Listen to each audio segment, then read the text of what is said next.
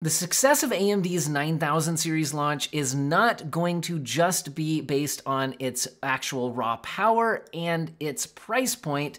Also, availability will be a big thing. But we're also gonna need to see what's going on with FSR4.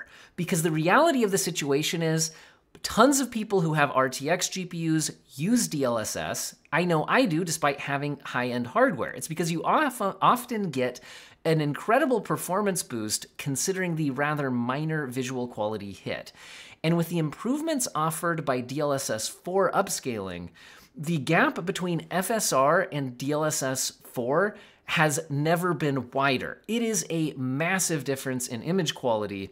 And so FSR4 needs to close that gap if they're going to convince NVIDIA users to jump ship. If you have an RTX GPU and you're used to using DLSS to boost performance, you're going to be worried about if you're going to get a good upscaler.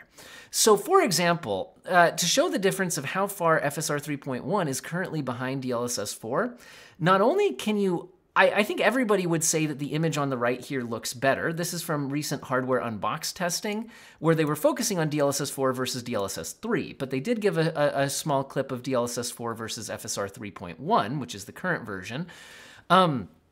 It's falling incredibly far behind, because not only does DLSS look better, this is balanced mode versus quality mode for FSR.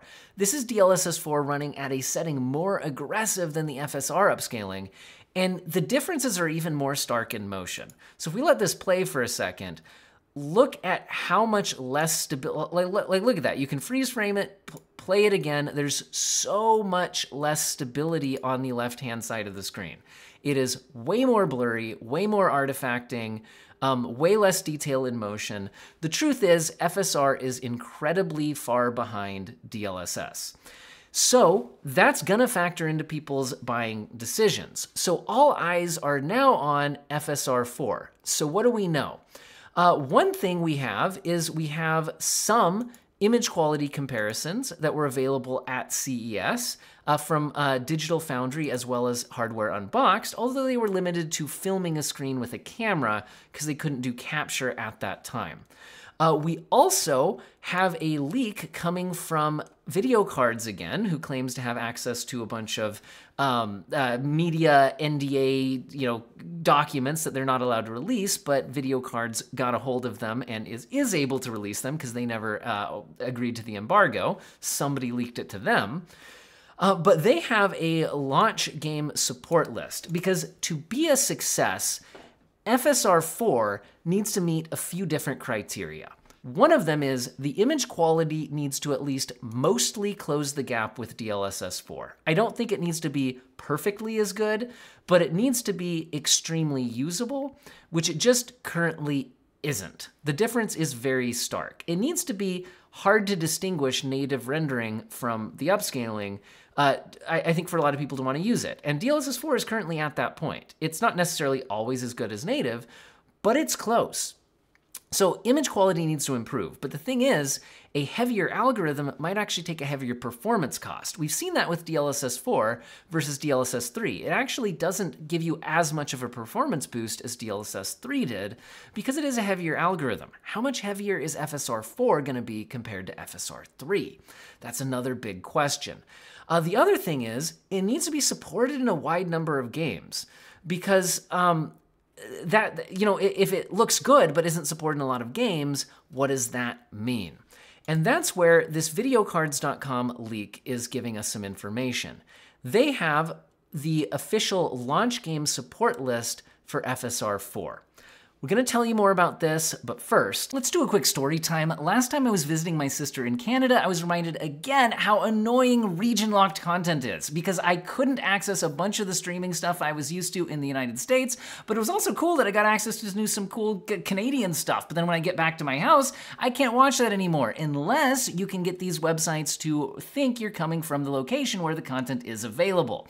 You can do this with a VPN. Now, I chose NordVPN, and a huge thank you for them sponsoring today's video. Let me tell you why I went with them. Number one, I love that they have a strict, independently audited, no logs policy.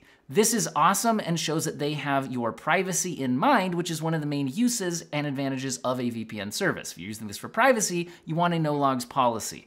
Also, I love that their app is extremely quick, simple, easy to use. You get good connection speeds.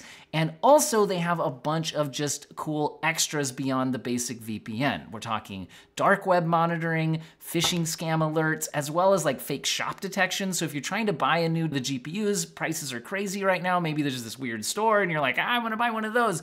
Well, it might warn you, hey, don't buy here. This is a scam. Highly recommend them. They also stand by with a 30-day money-back guarantee. Use code Daniel Owen, and I can get you an amazing deal plus 4 months free. Check out the link, and again, huge thank you to Nord for sponsoring the video. So let's look at this FSR4 game support list, because I think this is absolutely critical. So the headline is 30 plus games at launch. Here's the list, but there's a bit more info than that as well, because we should address this. A lot of AMD users are hoping that FSR4 will support older hardware. If you have like a 7900 XTX, you might hope FSR4 is coming to that. However, along with the leaked game list, videocards.com also has a leaked chart showing compatibility, and sure enough, it is FSR4 exclusive to RX 9000 series graphics and above. Only the older versions of FSR are listed as supporting anything else. So this is looking to be exclusive to the new 9000 series GPUs, at least at launch. People did ask AMD representatives at CES if this would eventually come to older series of cards, and they kind of wishy-washy said that they're open to exploring that possibility, but definitely said they were laser focused on 9000 series, at least for launch.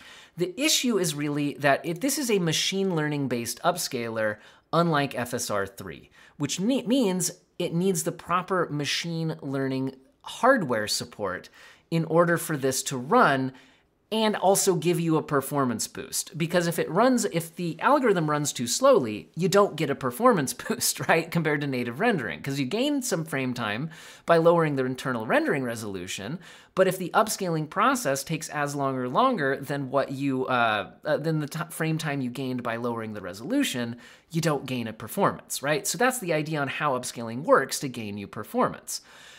Anyway, I honestly have my doubts of it coming to the older hardware, just given the difference in machine learning capabilities between the generations.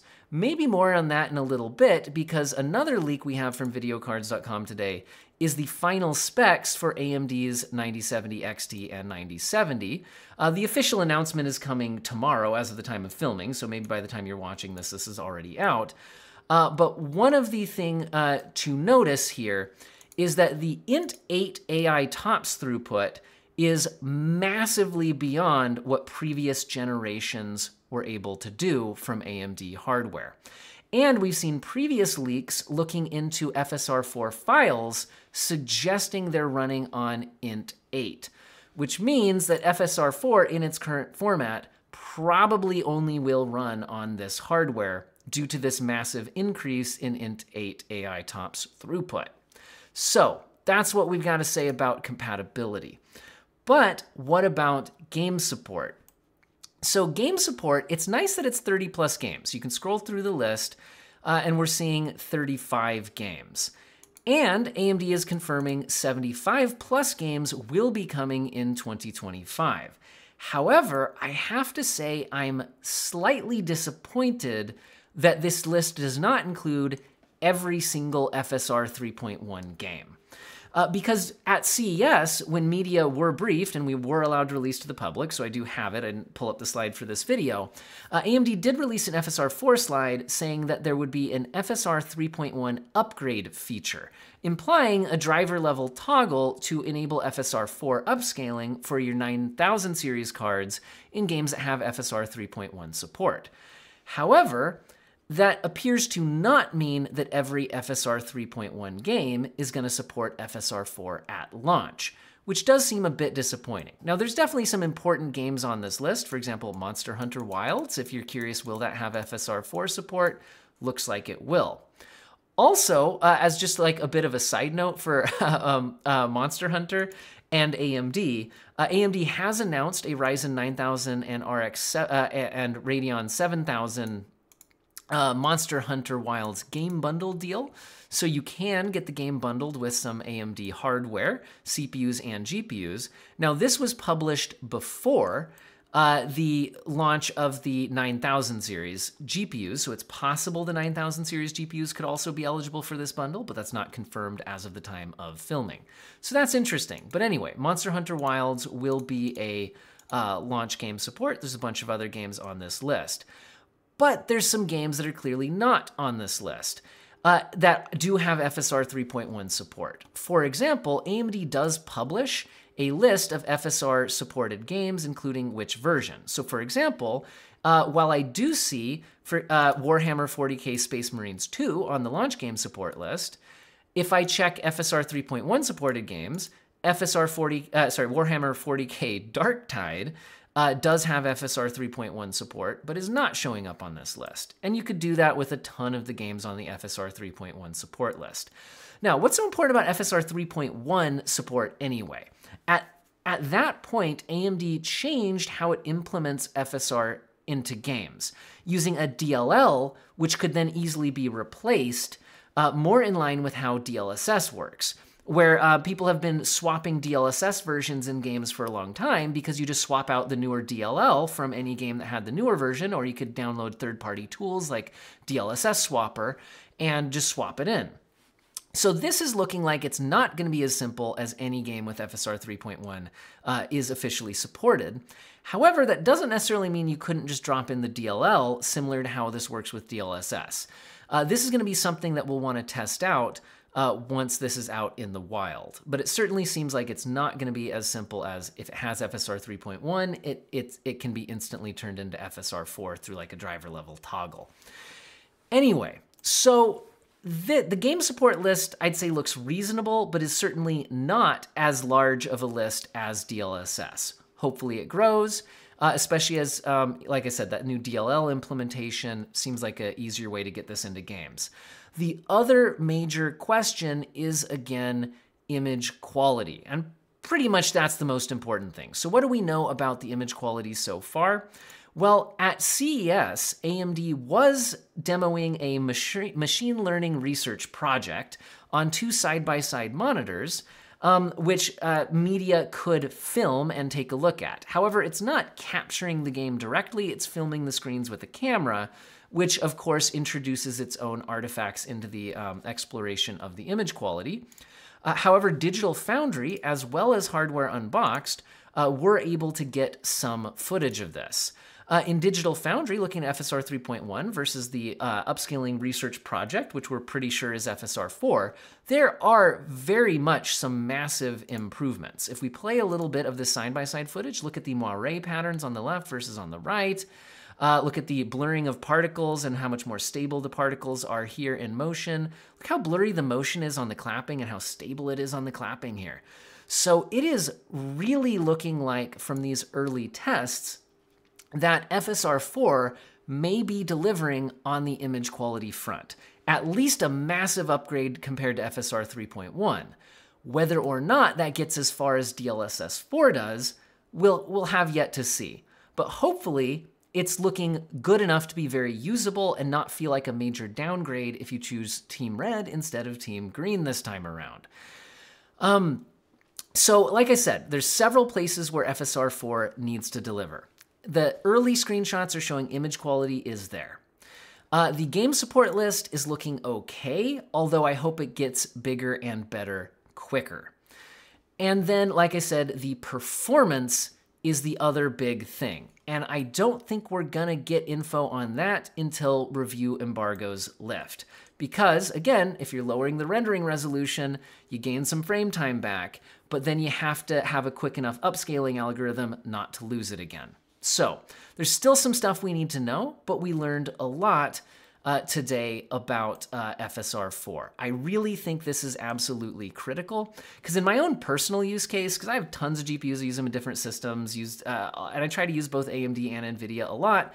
The biggest thing I miss on the AMD GPUs currently when I'm using those systems is DLSS, because I usually use it on my high-end NVIDIA systems, even if I don't absolutely need to, just because the performance boost is usually worth it given the image quality still looking quite good. Whereas with FSR, I've usually avoided using it unless I really had tried turning down all the other relevant settings that could gain me some performance quickly. So with DLSS, it's usually my #1 go-to for boosting performance if I'm on a high-resolution display. The same hasn't been the case for FSR. I'm hoping we're getting there with FSR4. I hope all of you have an excellent day.